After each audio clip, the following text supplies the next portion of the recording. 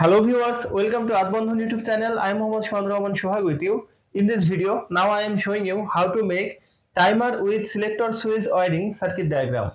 If you are new to my channel, please be subscribed and stay with me. Press the bell icon for more my video. If you already subscribed, thank you so much. So viewers, let's start. DP MCB circuit breaker, contactor, timer, selector switch, neutral connection, first phase connection, second phase connection, third phase connection. Phase connection input to DP MCB. Phase connection from DP MCB to connect selector switch. Output connection from selector switch to connect timer. Neutral connection input to DP MCB. Three phase connection to contactor.